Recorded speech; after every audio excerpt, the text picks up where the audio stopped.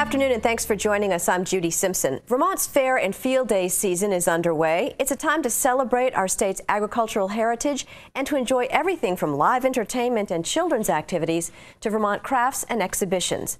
One aspect of our fairs and field days that's growing in popularity is homegrown contests.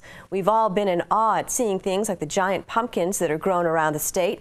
Equally popular are the flower contests. As you get ready to prepare your flowers for the fair, there are some things you need to keep in mind. So we've called on UVM Extension horticulturalist Leonard Perry and some other flower judges to give us some tips on what it takes to bring home the blue ribbon. Here's Leonard.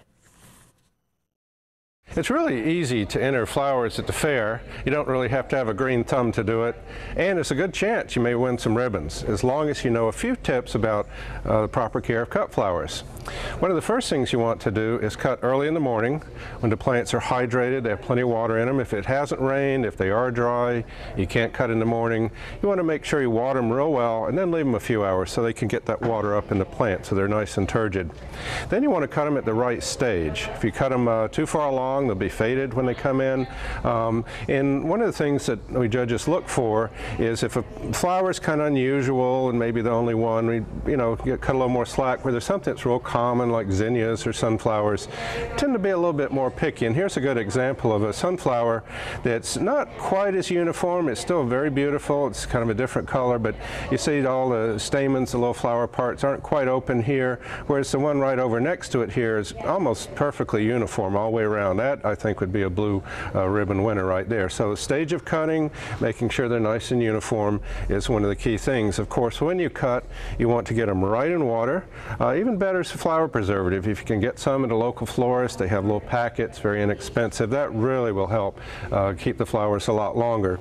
Put them in cool as soon as you can. If it's not in shade, a cool part of the house, just get them out of the sun. They'll last a lot longer and won't wilt that way.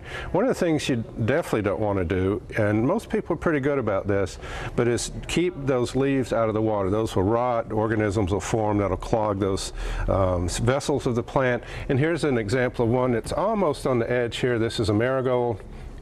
And you can see the leaves here. Some of the leaves are in the water. Be better to take those off, especially if the leaves are bad, and that's one of the things we're looking for. Some of the plants will have leaves, like the big blooms, like the sunflowers. Some people have taken them off, so if there's a problem, we can't see it, we can't judge it. But if the leaves are on and there's some insect chewing or damage, well, we have to look at that, and that can detract. Even though the flower may be perfect, we really look for insect disease damage. So keep the leaves out of the water. That's one of the real big things. If you don't remember too much else, that's one of the real big ones. Now, if we walk down here, there's a couple of other things we need to show you about how to pick these flowers. Of course, as I mentioned, picking at the right stage is very important. Here are some cone flowers, and if you, these are the typical purple ones. There are just many out there. A lot of times, if you have any of the more unusual ones, there are just so many colors of these. Bring some of those in. Those are really bound to do pretty well. But you can see here some different stages. These are picked pretty well with a traditional purple cone flowers. The petals kind of go out. When they get older, they kind of drop down, or reflex as it's called. And then, of course, this one here, these were maybe out of water too long. They really just totally wilted. They never revived. So that's a real problem, and obviously that probably won't get a ribbon. It's too bad, because otherwise they would have been nice flowers. And then right next to it is another good stage of a couple of, not only the flowers, but a couple things. These are hosta flowers, a plant that's not usually grown for flowers. But you see this one, very nice stage of opening, just some of the first flowers starting to open, a lot of good buds. The one next to it, pretty much gone by, some of the last flowers opening, so this is not nearly as good as this one. The other thing to watch for is read the directions. It calls for one stem. These have one stem. This one has two stems. Somebody didn't read the directions, so unfortunately that one will probably be disqualified, because you can't really compare two stems to one stem. So if nothing else, to make sure you follow the directions. So once you have the cut flowers, you brought them in, they're in good shape. You can also arrange with them. Let's go take a look at some good examples of arrangements. So once you have the flowers, you can arrange them. Now you can be real elaborate, it can be very simple. There are many examples of both. It can be very creative, like someone has done here. They've taken, using all kinds of containers, they've taken looks like a wire bicycle, covered it with moss, and wrapped it with the sphagnum moss, and used the coneflower heads off of coneflower. So think of all the plant parts you might use here, the bicycle. They've carried that forward through in the arrangement, so nice continuity there.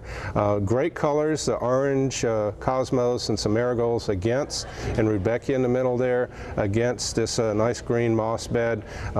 Unfortunately, we're talking freshness later. Some of these cosmos are real tough sometimes to keep fresh. They've gone by, so that really detracts a bit. Also, I might like to see it just a little bit higher. It seems kind of squat. One of the good things, though, and one of the main things you want to do, though, is cover the foam. Usually you put these in florist foam, which is something you get at a florist. It absorbs lots of water. That's what they use for cut flowers. That's what you use. But make sure that's covered up. That's one of the things we look for as judges, not to see any of the stuff that we shouldn't see, if you will, like the foam. They've done that with the sedum here. Just very nice. So in moving over, a very different type of arrangement here, just a vase, a beautiful blue vase with some nice contrasting colors in it, kind of a fall arrangement. Could be shades of one color. They have turtle head, they have Joe Pye, they have some hydrangeas, which even though they're fading, may not be great necessarily over as a cut flower, but in this arrangement, it really, that pink picks up with these colors, works well. And having a nice balance going around, so you have things coming out all around. You don't have all one flower on this side and all of one on there. You have it evenly spaced. Start with some of the big flowers and then fill in with some of the smaller ones. Some great grasses here for texture, and the sea oats. One of the things, and some nice of the purple, something different, you don't see often the leaves of the purple bugbane semicifuga, but unfortunately, again, the freshness, some of these have gone by right in the front, so that's going to detract a little bit, but still, overall, very nice arrangement. Now, there are many different types of arrangements you can do in classes. You can find those in the handbook. Miniatures are one of my favorite. They're just so lovely. Some are just so small, and I love this one with the little white Queen Anne's lace and little blue flowers. It goes with the blue and the white there on the cup. Just a lovely little thing. This is a little bit larger and more open. This lovely little swan. That's a very nice one, I think, with the ageratum in it. This one is lovely in its sense, but it's kind of like a pincushion. It's really short. It needs to be in proportion, any of these arrangements, to the container. This one's pretty big, and the flowers should probably be, again, you know, half or twice as high to have a little bit more proportion. But again, as with the cut flowers, read the directions. If it says 3 inches high, you want to make sure they're 3 inches high. So we actually use a tape measure on some of these just to make sure they follow the directions. Leonard and I have been judging for about 19 years now, and some of the things I'm looking for in an arrangement as a judge, I'll start with this one here in a clear glass container with water. First and foremost, I'm looking for quality of the flower. I want to see blemish-free, no insect damage, nice, cut at just the right time. Secondly, I don't want to see any foliage in the water. It has to be clean. That way the arrangement lasts longer and it looks a lot nicer. This is really a really nice example of what we're looking for. The composition is beautiful. There's a proportion with the container. You look at how big the container is, how tall the arrangement. Some of these are placed deep in for nice depth. It draws your eye in. Nice colors. This one is actually, the category was shades of one color, and this is executed beautifully. This up here, I think it's a harvest category, and it's absolutely, again, just lovely. The arrangement complements the container perfectly. If you look closely, she or he has some incredible elements in here with the caps of the acorn. Just adds a lot of interest and texture, and the colors are just lovely and really evokes a fall arrangement. These are two examples of some really nice entries that we've gotten. A lot of times people come in and they wonder why they didn't get a blue.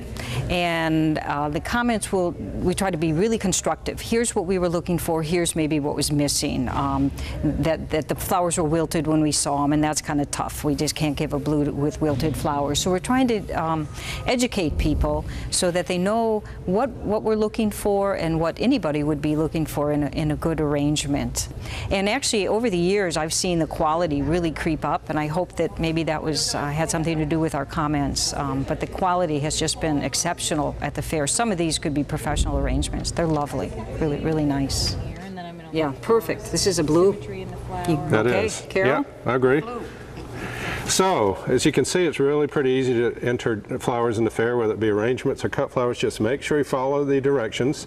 They can be found in the handbook, which you can get from the fair. You can get it online. If you have any questions, just call the number of the superintendent there. Now, Patty and I got a lot more to judge here. Okay, Patty, what about this one? That looks beautiful. That's blue. blue. Well, we're also going to catch up with Leonard for our next segment. When it comes to lawn care, we all want our lawns to look good, with a minimal amount of work and impact on the environment. So Leonard sat down with the master groundskeeper at Fenway Park in Boston for some tips on how you can care for your lawn, just like the pros. Most homeowners have at least some lawn. Now, if you're having problems keeping it looking good, or just wonder how professionals at ballparks and golf courses keep it looking so green, then we have a book for you. The Lawn Bible, How to Keep It Green, Groomed, and Growing Every Season of the Year, was written by Master Groundskeeper at Fenway Park in Boston, David Miller. Well, David, you've spent your career at professional parks maintaining turf grass at a very high level. What inspired you to write a book on home lawns? Well, you know, many of the same challenges I face here, homeowners are facing across the United States and New England. And so I think there's a lot of things that we can learn from each other, and a lot of simple tips that are in the book that they can improve their own lawn and caring for, to make sure that they're not only helping their own home lawn, but they're helping the environment. They're watering at the proper time of day. You know, 2 a.m. to 6 a.m. is the best time to water, versus coming home after a hot day and turning on the sprinkler when they get home from work, letting that grass sit wet all night, then the grass will get sick with disease, to mowing at the proper height. Too many people mow too short, and so we want them to mow 2.5 to 3.5 inches high. So that length of the grass blade helps shade the roots, so it makes sure that you're not using any more water than you have to. We talk about fertility. You know, have a soil test done.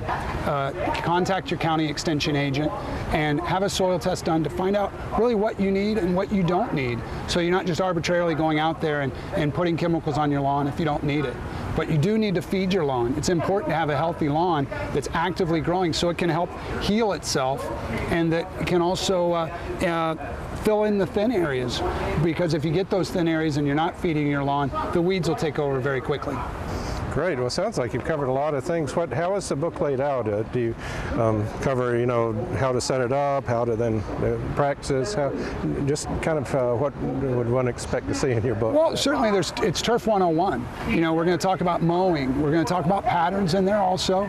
We talk about specific grasses. So whether you're in the north, south, or east, or west, that you can care for it that way. We're going to talk about seeding in there and sodding. You know, it's really just going to cover everything a homeowner needs to do. And there's some great tips from colleagues that care for high-profiled areas across the United States, both in sports turf and out. Well, that's exciting. What would be one of those examples of a little secret you might find in there from the professional? Well, you know, there's tips in there from the White House groundskeeper, from my colleague with the Chicago White Sox. There's a lot of fun tips in there that can help people relate to some of the fun challenges they have too. Well, it sounds like a fun read just to learn about, you know, kind of get the inside scoop on these ballparks, as well as just, you know, how to do it properly at home. And I like your emphasis too on some of the cultural practices to avoid having to put on all the chemicals. You can really save a lot of time and money and environment, being a lot more sustainable just by the right culture. Absolutely. I know I find too, I'm glad you mentioned the height. Again, that was about what for the home lawns? 2.5 to 3.5 inches high. And you also want to make sure you have sharp mowing blades. You know, a lot of times you'll mow your grass and you may look out there 2 or 3 days later and it looks brown.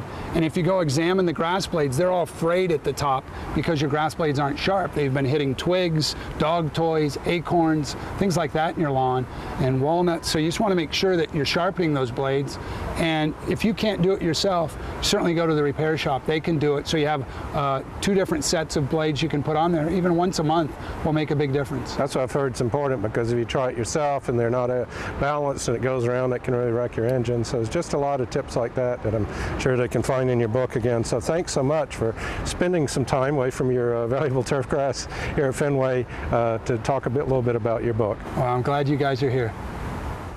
We want to thank David Meller and the Red Sox organization for hosting us at Fenway, and thanks to you for joining us this afternoon. I'm Judy Simpson. I'll see you again next time on Across the Fence.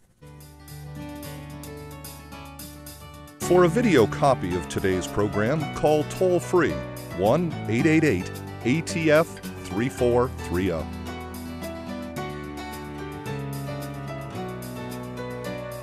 Across the Fence is brought to you as a public service by University of Vermont Extension and WCAX-TV.